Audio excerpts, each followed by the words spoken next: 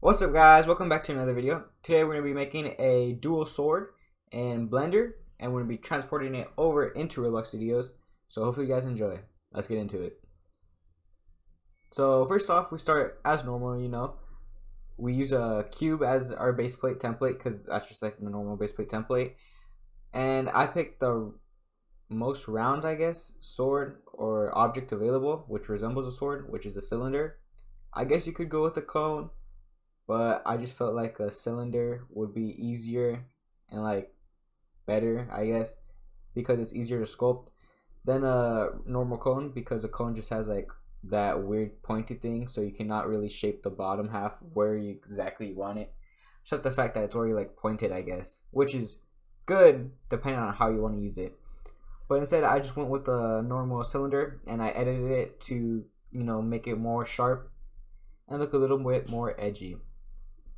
So here, as you can see, I get the bottom half of the cylinder and not extrude.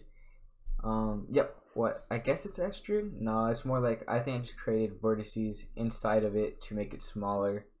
So there's more editing points where I can change around the sword type and shape. Here, as you can see, I'm editing using X-ray mode, so I can see all the dots and highlight them all at the same time.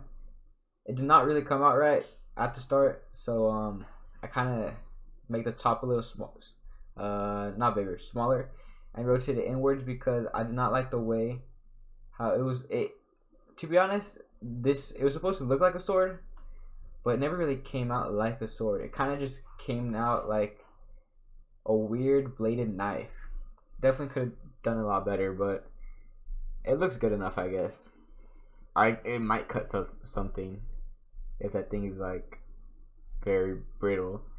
But it looks more like a Scyther's scythe right now. If you guys know Pokemon, that's what it resembles right now. But here I start the top of the tilt or handle. Sorry, not tilt, hilt. I use that by just creating a normal torus, which is pretty much just a donut. I just call it a donut, but in Blender it's called torus. And then after that, I put a hilt. Yep, that's a hilt. I was just making sure because I forgot if the hilt was the torus or the actual hilt, which is what I'm using right now as the cylinder, because the torus is actually a handguard, not a tilt or hilt. But for my, what would be the opposite of a handguard? Would that also be a handguard? I think that's also a handguard. Never mind, guys. But as you can see here, I did not add a face at the bottom, so it kind of came out weird in rendering, as you guys can see later. But right now it looks fine. But yeah, in rendering definitely does not come out right. But yeah, that's like the main kind of shape I went for. So now I went to texturing on. I decided to go with like a steel thunderbolt theme. Didn't come out right, as you guys can see later. Definitely came out better in my head than what actually appeared on my design, but what can you do? I looked at blue to get like a blue glow, and I saw this cool blue lightning, so I was like, oh, you know what, I'll work with that.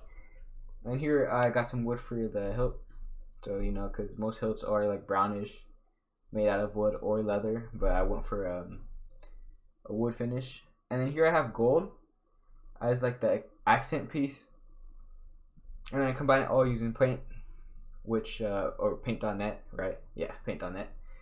Like the goated, I was about to say streaming service. No, the goated art editing service, I guess, because it's for free too.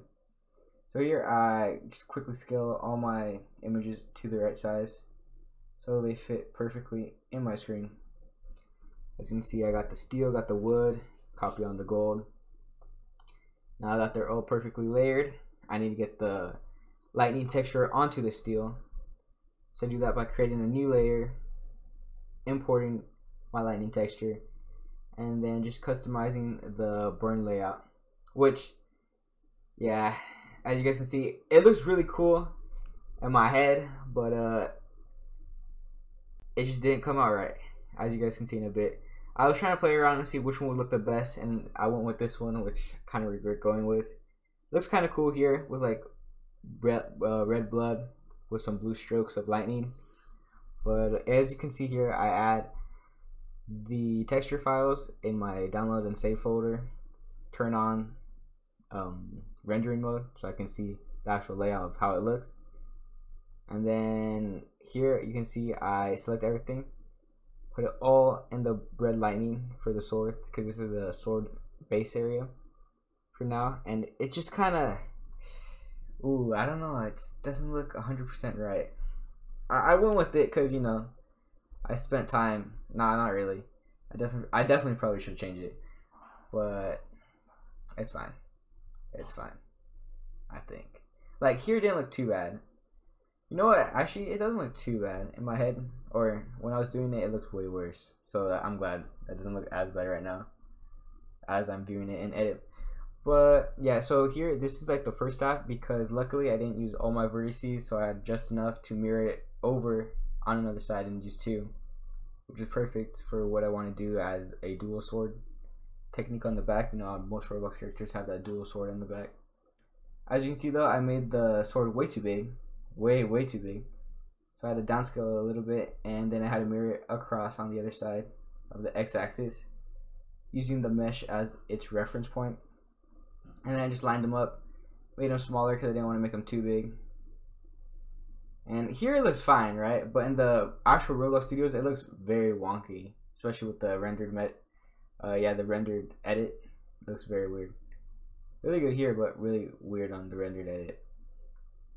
And then here I just play around a little bit with the settings, merging around. I don't know why I'm changing the layout for the textures. I'm just goofing off there. And then once I have it all set up, I make sure I actually save the edit. That actually looked really cool right there, that little pattern. Definitely do that on some other stuff. But here I delete the mesh figure, and then I just join both objects together, save it as dual swords. And I believe I upload it into Roblox Studios now, which I probably should have set the origin though to the center of the object, which I don't do. I don't know why I don't do that now. Definitely should. Just makes it easier when moving stuff around. Definitely do that on my next projects, which we will. Go check out the other projects, guys, by the way, if you like what you guys see here with all my other builds. We definitely need to make another big robot though. Just having one spaceship is kind of lame. Definitely add a second one. Maybe I'll add like a AT Walker from like Star Wars and put some clones. Yeah, that's what we'll do. If you guys want to see that, please like and subscribe, and we'll definitely do that next time, or in the future at least. But as you can see, my mesh rendered here, the hilt is kind of wonky. It kind of like shows through, which I don't really like a lot. I tried to fix it a little bit after this, but it just still didn't work. I tried to see if I did something wrong, but yeah, I guess we're just gonna have to deal with it. So I make sure it all fits right, and it does, so that's good. Thank you guys for watching. Please like and subscribe, and peace out. What it really means to live life golden.